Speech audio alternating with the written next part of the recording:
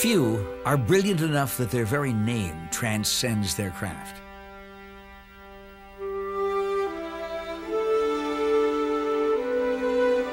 In the art of medicine, one modest yet inventive man transformed the field of cardiovascular treatments.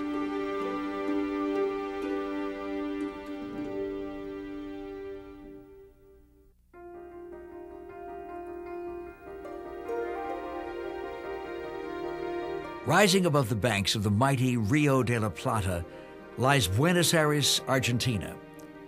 It was here in 1945 that bus driver Andreas Palmaz and his young bride Nellie welcomed their new son, Julio. An inquisitive child, Julio's earliest memories were not of medicine but other interests that would follow him into adulthood. I should have been an engineer, probably, because when I was young I was very interested in mechanical things, particularly cars and speedboats and things like that. But I don't know, for some reason I must have picked medicine and stuck with it. During his early studies, Julio met and fell in love with a beautiful 17-year-old, Amalia. After a 5-year courtship, they were married. By then, medicine had beckoned, and after finalizing medical school and a radiology fellowship in Argentina, Julio was looking for something that his homeland couldn't provide.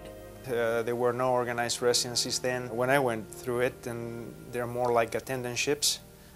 You stick to a professor and you stay with him until you learn your trade and you're kicked out. You're on your own.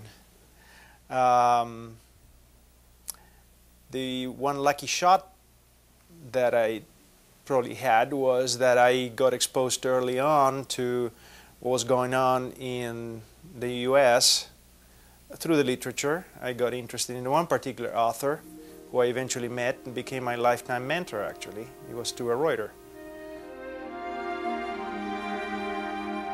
Stuart invited Julio into his radiology residency training program and eventually joined Reuter's staff at the UC Davis Medical Center in Northern California. Julio continued perfecting his craft under Dr. Reuter's masterful tutelage, but it wouldn't be until a fateful day in 1978 when he would realize his true calling. For it would be on this day that Palmaz would cross paths with Andreas Gruenztig, the leader of a new pioneering therapy called balloon angioplasty. A very important moment in my life was actually having the opportunity to hear Andreas Gruenztig as a visiting professor in 1978 in one of his first lectures in the United States. Gruenztig was very graphic in his descriptions, and he explained the limitations of angioplasty in such a way that anybody with a mechanical mind like mine was easy to elicit the concept of why not to place a metal mesh on top of a balloon and prevent all that. Unbeknownst to Palmaz, other physicians like Dr. Charles Dotter of the University of Oregon had attempted to deploy coil-like artery supporters in vessels with little success. Perhaps naive, but unquestionably inspired, Palmaz told an encouraged Reuter of his idea.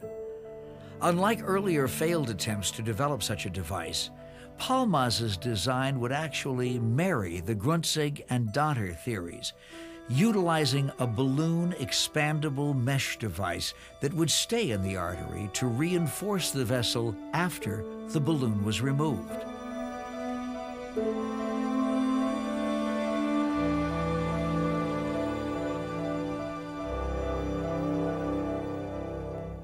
Reuter sent his young protege to the lab to fulfill his quest.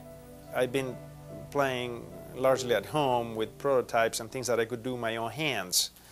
But the problem, I noticed that the main limitation was in miniaturization. I needed special equipment. Equipment unavailable at UC Davis. But once again, fate stepped in. The University of Texas was offering me a significant amount of research time in my new job, and also that there was a machine within the campus that I could actually make this. So all these facilities, attracted me to Texas, and I've been here since 1983. Reuter and Palmaz moved their practice to San Antonio.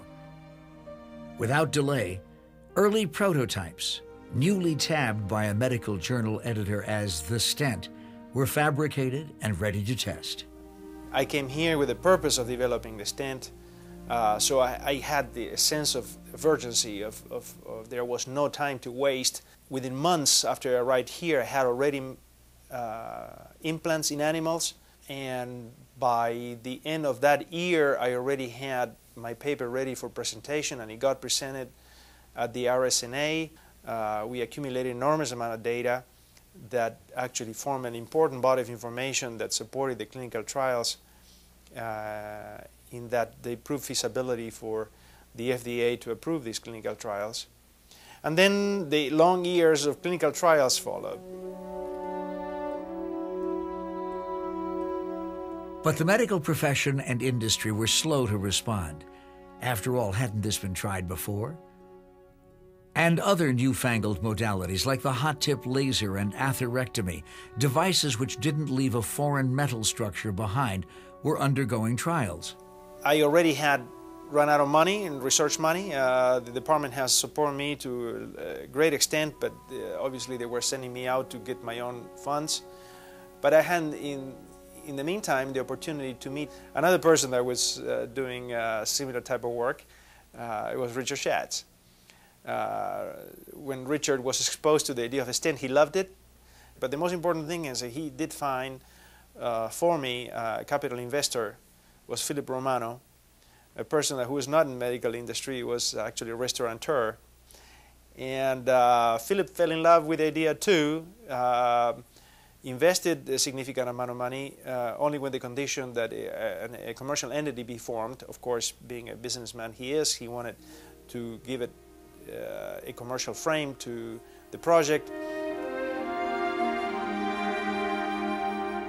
The collaboration with cardiologist Schatz, which inspired the extension of stent treatments into the coronary anatomy and the infusion of research cash by Romano, provided Palmaz with the final ingredient for success. Soon a company, then not in the vascular business, came calling. The first time that we had the opportunity to talk to a Johnson & Johnson representative, they immediately felt attracted to the idea. It went along perfectly with their interest to getting into the vascular business, which at the time Johnson & Johnson was not, at least in the catheter area. And they wanted an interesting new project to get into the business rather than go the traditional way. What is fascinating is that Johnson & Johnson hired a consult company to help them decide whether the stent idea was a viable one from the business point of view. And they made the unanimous decision that that was not a viable idea, and there was a terrible proposition for Johnson & Johnson to get in. Nonetheless, they disregarded the advice of the company, and they went ahead and licensed it and became the most successful project, at least in this area, that they have ever made. With strong backing by J&J, the stent took off. FDA trials, first in the iliac arteries, followed by other vascular anatomy, proved successful worldwide.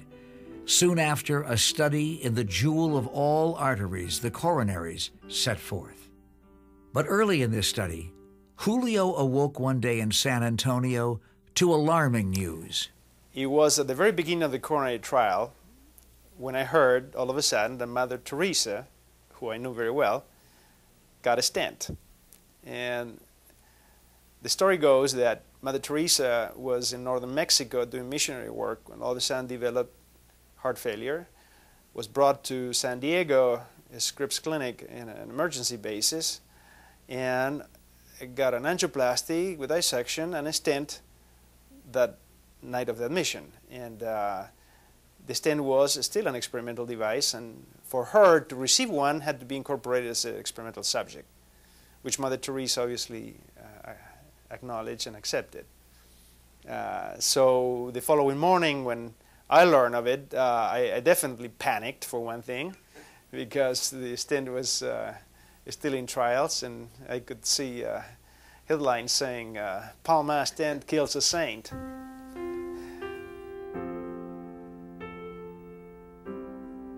History has proven that Julio's concerns were all for naught.